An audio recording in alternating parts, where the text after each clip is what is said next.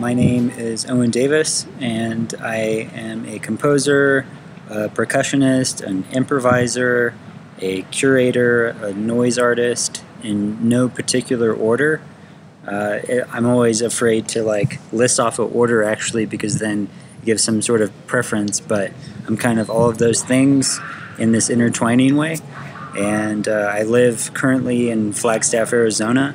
I'm heavily involved with a group called Mocrep that I started 3 years ago in Chicago, Illinois. Perfect. Well, thanks for doing this, Owen. Why don't we, before we jump in here, last season for us, you actually wrote us a piece, N6.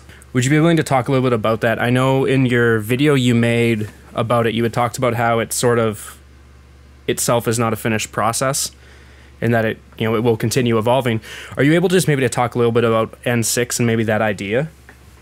Yeah, so maybe I'll talk about N6 in context of all of the other noise pieces that I've been writing.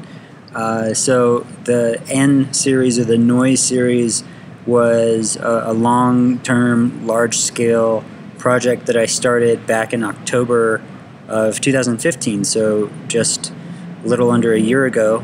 And it was a way for me to explore and put into practice my interest in noise and around noise. And so each piece, as the series has kind of evolved and played out, each piece deals with noise in a different way. So N1, kind of as you would expect, N1 deals with noise in a very matter-of-fact way, in an almost like Helmut Lachenmann music concrète instrumental way, where it's just about the noisy elements of, in this case, the vibraphone. And then from there, the series it takes a departure and explores different types of noise. So, for example, composerly noise. So noise to me as composer and what composers do. Noise to notation.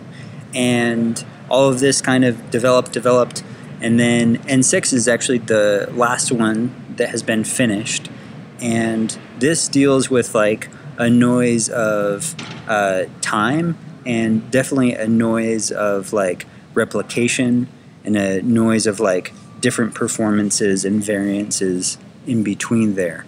So it was my goal with N6 to create a kind of fixed object, but then try to control the score and its dissemination afterwards in such a way that basically no one else gets the score. They only get the recording as the score. And so in this way, it's noise to what a score normally is. Cool. Really interesting. And that sort of sets up my next question for you. You actually sent me a book to read called Noise in and As Music. And in the introduction, she talks about there's two authors. I forgot to write Aaron Cassidy and Aaron Einbaum, and they both are male. Perfect. I feel like maybe I should have done that homework. But yeah, so they posed two questions to a bunch of composers, and I was going to pose them to you. So the first one is simply, what is noise to you? Yeah, and it's kind of interesting answering that question, having read all of these different answers to it. And I think that's a lovely feature of the book, is that there's no one noise. There's all these different takes on what noise could be. So yeah, noise for me is potential. Noise for me is this expression of otherness in sound, and then as a sound's potential into music. And so it's kind of this thing that is constantly being defined and redefined. I actually was talking to someone the other day, and I realized that I can't really imagine a post-noise situation, because all of these different movements and practices happen, and then they kind of end, and then there's the post, what happens afterwards. But noise seems to be this thing that is eternal in some way, that each generation will have its own noise. And there's never a situation where noise doesn't exist, because as soon as you define some sort of like normative practice or conventional way of doing something, the thing that counters that is the noise to that idea. And so it's this almost bottomless pit of rich potential to explore for me. And so that's what it is. Awesome. And then the second question is, why do you make it? Yeah, why do I make it? Maybe I answered that in my definition of it. But yeah, I think it's just like something. I feel as though, actually, thinking back to when I first got into what we can call new music or experimental music, really what attracted me to it, I'm thinking retrospectively now, is this noisy aspect. So my introduction into the world of whatever we want to call this, I like to call it new music. It's a nice term, but my introduction into new music was with accidentally or unknowingly listening to a recording of 4 minutes and 33 seconds. And that's actually a nice symbol of noise and how it interacts with us. So 433, you're kind of presented with the situation of there being a piece of music, and as soon as there's not, or not something that you expect, it becomes this like moment of noise, and it reveals that you are the noise, that your reaction to this and your desires, your expectations, all of these things interact with the moment of noisiness. So in this way, 433, although silent, is one of the noisiest pieces of the 20th century. And like, this is my way into this world. And so I didn't have a name for it back then. I just knew that it was something special and something intriguing. But now I'm coming to understand that like noise is this like very rich gateway for me. Very cool. And one thing I guess I want to ask you, since you not only compose, you perform a lot, do you, I guess at one point you're creating the noise and when you're interpreting the noise, or both at the same time, but do you approach it differently in either of those roles? Interesting. Yeah, so I guess I've done 2 shows now kind of as a noise artist, and there's a lot of motivation for me doing that. One of them was that I was working for months and months as a composer interacting with noise, and then in a way I kind of felt like a fraud, because there's this rich history of noise musicians and this whole practice of like this post-punk performance practice of like basically someone with a mixer and electronics of various sorts, analog and digital, and creating some sort of noise using that. And so when I say that I performed as a noise artist, that's what I mean, creating like this generative synthesis of noise. And so in those situations, what I didn't expect to happen was that noise, or the noise that I was creating, didn't want to be controlled by me anymore. And in this way, I almost felt as though it like found its own sentience, its own life. And then it was just my job to kind of like step back and like channel this energy into these various streams. And so as a performer, it's allowed me to like interact with sound in a new way, because oftentimes as a traditional like classical whatever performer, we're taught and encouraged to like constantly control the sound and every aspect of it, and you're kind of this crafts person who can like have this total manipulation of sound. And then in the situation of making noise, and we can think now of noise as resistance, this noise doesn't want to be controlled. It doesn't want to be shaped and crafted. It just wants to kind of live and break apart. And so interacting with it is actually really, really interesting. Yeah, I have to agree. I know you're actually one of the people that got me into noise. You and Nick, actually, were the ones that set me down that way. It's that, yeah, when you're interpreting it, you start realizing like you can't control it, which is a very interesting moment because they said, yeah, we're classically trained and we're trained to have absolute control of something where it's not possible. So yeah, that's really fascinating. Yeah, it has been. Actually, one thing I want to talk to you about, it's sort of like an endless fountain of inspiration as well. Mm-hmm. And I found I'll apply what I learned doing noise stuff and playing noise music to just my normal music. When I have to go and play something else, it's a new awareness of sound. Absolutely. Yeah. So, yeah, you mentioned Mocrep, and I know anyone who's listened to our podcast and that have heard about Mocrep. Do you want to talk a little bit about Mocrep and maybe spin that forward to what y'all did this past summer? Yeah. So maybe I'll talk about Mocrep in its current state. And so, Mocrep in its current state is kind of coming out of being a new music ensemble, starting as a new music ensemble, and then evolving into like this new kind of a performance collective. In some ways, we're starting to function much more as like a theater troupe or like an artist collective. In some way, we opened up the hierarchy of the curatorial process in such a way that everyone has this equal say.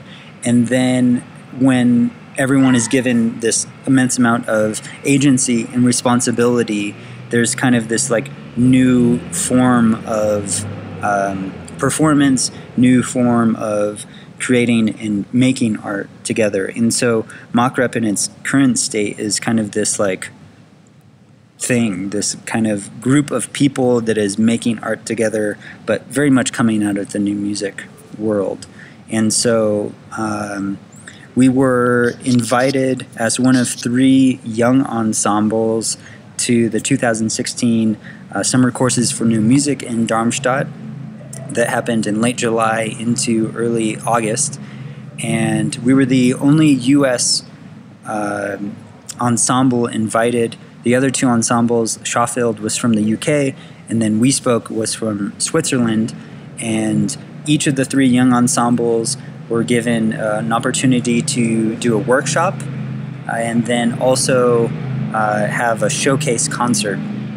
And so we did both of those things. Our workshop was in collaboration with the Harvard composer Stephen Takasugi, and the workshop was titled Just Beyond Our Instruments is the World, which is a very wonderful and beautiful expression of a name. And it's actually created some conversation around like what it could mean, and some people have thrown out this idea of like post-instrumental music, and in a way that's a good description of what we may be doing, but post-instrumental is kind of a weird word to unpack. But in that workshop, we collaborated with 8 artists from around the world, and we made pieces together over the 2-week courses, and they varied in ways of collaboration. They varied in ways of how much was done beforehand versus during the actual process of creating it. And we learned an immense amount about how to interact with artists, and we actually used that time as kind of like a prototype of how we now are working in our 4th season, which is much more collaboratively with artists, writing proposals for each other, asking artists to write proposals to work with us, and then thinking about like building relationships with artists over a longer period of time versus just like playing a piece, et cetera, et cetera. So that was that. And then the showcase concert, we did a piece by Jennifer Walsh, whom we got to interact with during Darmstadt. She's kind of a hero of ours in Mocrep. We did her Barbie opera in 2015 called XXX Live Nude Girls, and that's a great piece of art. Check it out if you don't know it. We did a piece by a UK-based composer named James Saunders, whose music is kind of a social situation or a political situation. So the piece that we did, a number of players, in our case 4, we just had to like remember these patterns. But then in remembering these patterns, James kind of accepts that there's going to be errors made, and then there's all these negotiations that happen between all 4 of us in real time when these negotiations happen. We did a piece by a German composer named Nela Holker, and this piece deals with kind of the body as a performative apparatus, and they like to work a lot with ASMR and ASMR's potential for integration into performance and music.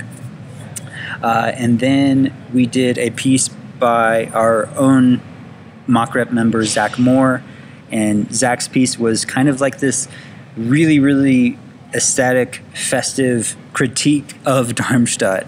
The piece was like this improvised section in the beginning that sounded like a new music piece, but it was improvised, and then he was conducting it in this very like exaggerative way.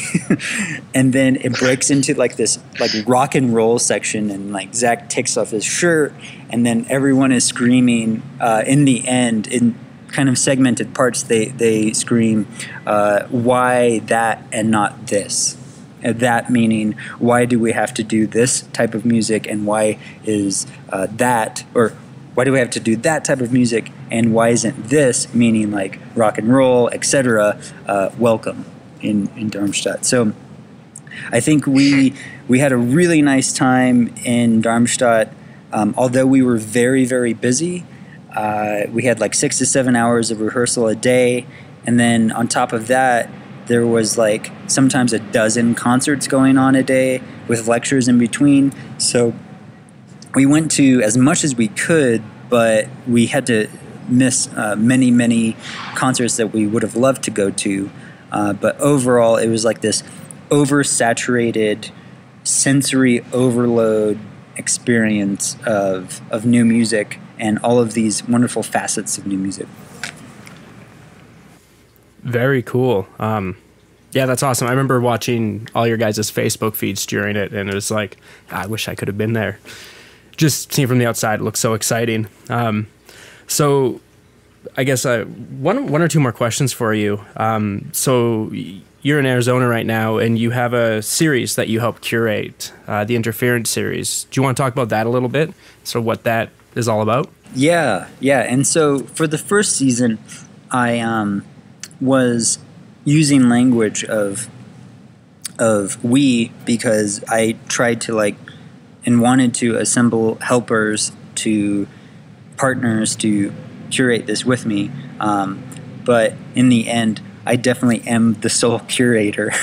And so I don't help do it, I do it, and it's a lot of work, curating experimental or avant-garde or whatever you want to call it, this other type of performance art, new music, noise music, improvised music, in Flagstaff, Arizona, which has a music scene. It's definitely heavy on the folk side of things. There's a lot of bluegrass.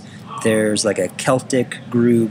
All the things that you would imagine a small mountain town having in the middle of Arizona. Yeah. But there is a university, which is where I'm sitting right now, using their internet.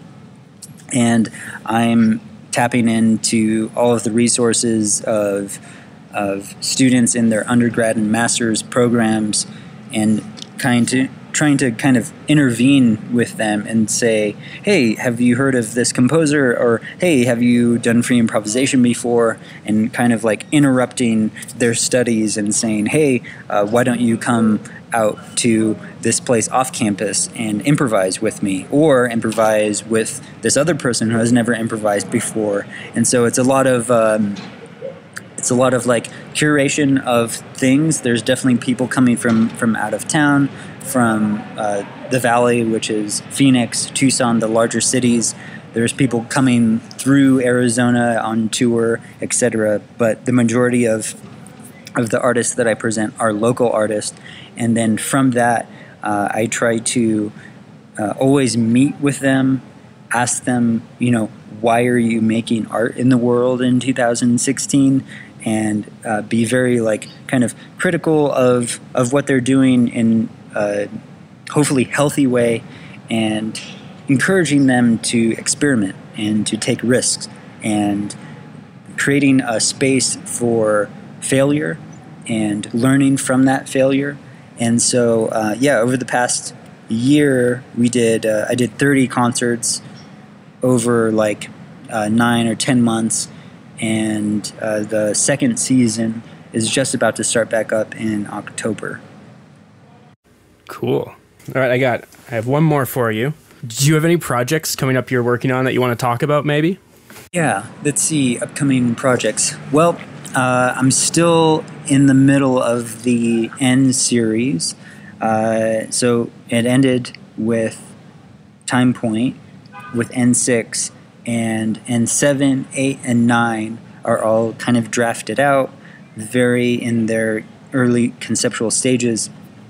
But I just got an opportunity to collaborate with a new local choir of just community members, and I'm actually going to be writing N10, which I think is going to be the final piece in the Noise series with them. And so over the next 6-7 months, I'm going to be going into the rehearsals, interacting with them, improvising with them, and hopefully making a piece that is somewhat collaborative. And I actually, the other day, last week, I got to do a lecture on noise in the middle of their rehearsal. And it was kind of a profound moment, because I walked in, and it's in a church. It's in this local federated church, and it's beautiful. And I walk in, and they're rehearsing this pop tune, and I'm not trying to be ageist at all, but there's a lot of older people in the choir, and so I'm sitting there waiting for them to take a break, and then literally in the middle of their rehearsal, they're taking a break to listen to me talk about noise. And so I was actually very afraid to do this, and I was thinking in my head, everyone's going to hate it, what are they going to think of this? They're going to think I'm full of crap or something, I don't know. But I gave my lecture, and I had all these samples of noise music in between, both my own noise pieces and Mersbo and other noise artists. And actually, after I ended, there was the kind of question and answer section afterwards. They were amazingly receptive to this idea of noise. And this one woman actually talked about how she works with children with autism, and she actually talks about noise with her children, and says that noise is something that you actually can tune into in life, and you should feel free to make your own noise if you want to. And everybody kind of gave their own anecdotal relationships to noise, and it seemed like actually a really productive and healthy interaction with a bunch of people who I thought were not going to be into noise at all. Yeah. And so, I'm super excited to work with them and learn a bunch and have them try some new things out. And so that's maybe one project that I'm excited about. Very cool. Yeah, it's always interesting when, I know within Calgary here, the new music scene is growing, and the noise scene is very existent in bars, but within the world of classically trained musicians doing it, it did not exist. And last season, I programmed Ablinger, and I was like, how is this going to go over? And we actually had 2 pieces by Ablinger on our season, and incredibly receptive. It's always interesting sort of when you just let people figure it out.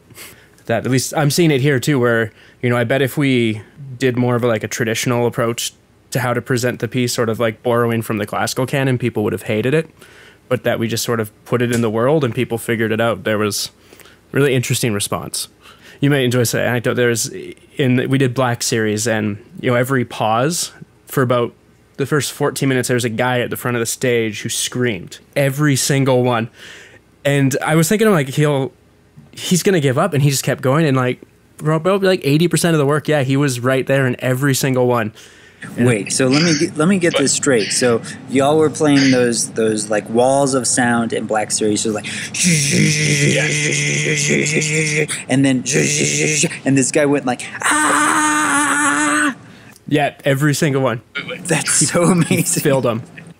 Yeah, and it's we played it in a bar we were with a prog rock band that night, and so the culture we were interacting with was so different, and just that was his natural reaction to it. And I was like, I couldn't be happier. This is awesome. Yeah, you do you. That's so amazing. Yeah. And first couple times we're like, what is going on? But then we're like, yeah, let's go with this. Yeah. Yeah. That's great. And I'm gonna throw one more question at you. This one will be the bonus one for people. Do you want to talk? You've talked about free improv a bunch, and Calgary has a very live jazz scene, so people here are used to more traditional improv. Can you talk really quickly, sort of about free improv, since that doesn't really happen here? I would like to thank everyone for joining us today. If you'd like access to the complete interview, head on over to www.patreon.com/timepoint, and you can sign up there. There's also a link below. With a small donation of $5 a month, you'll get access to the extended interviews, as well as a lot of other digital content. So please head on over and join us.